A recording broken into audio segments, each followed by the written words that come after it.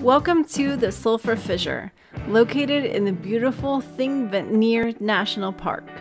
This is the only place in the world where you can dive or snorkel between two tectonic plates, the European continental plate and the North American continental plate.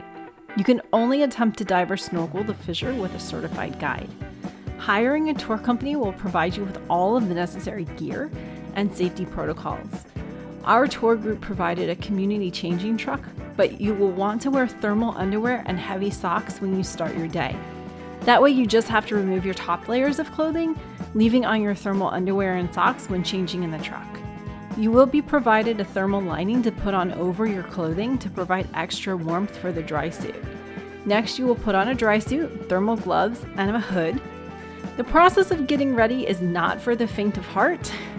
The guides will help you and make sure you are prepared in order to try to keep you as warm as possible. Once you are dressed, you grab your fins, mask, and snorkel and walk to the entry platform.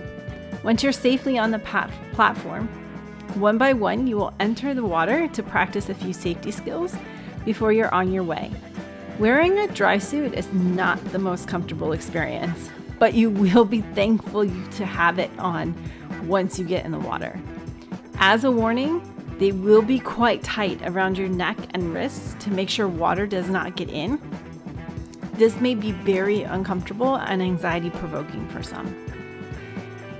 The water of the Silfra Fissure was 37 degrees Fahrenheit when I visited, just above freezing. I can tell you your face will burn from the cold when you first get in, and it never gets better. Your face just gets numb. However, it is a free facelift for the day.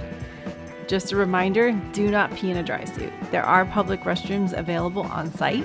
Make sure to empty your bladder before putting on the gear so you're not uncomfortable during your snorkeling experience. This fissure is fed by melting glaciers and leads out to the largest glacier-fed lake in Iceland, Thingvellir.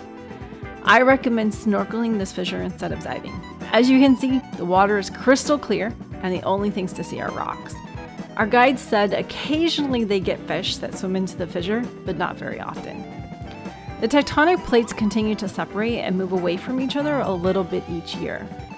Years ago, an individual made this dive very famous by posting a picture of himself touching both sides of the fissure at the same time. Unfortunately, the plates have separated so much, it's no longer possible to recreate that picture today. Don't worry, you can find narrow areas within the fissure to try to recreate your own awesome image. No one will ever know.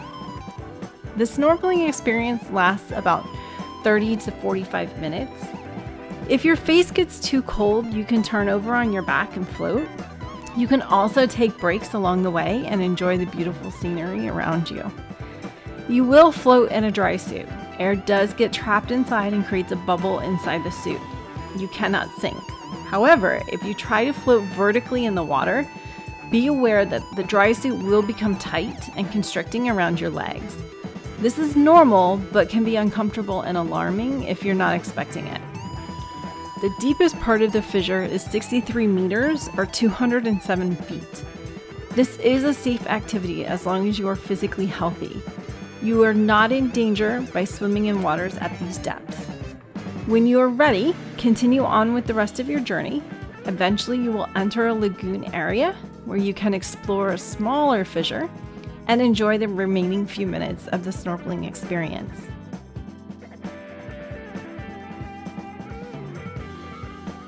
Although you are looking at rocks, it is still a beautiful and pretty cool experience. If you enjoy water-related activities, I believe this is an activity you would want to complete at least once in your lifetime. When else are you going to snorkel between two tectonic plates?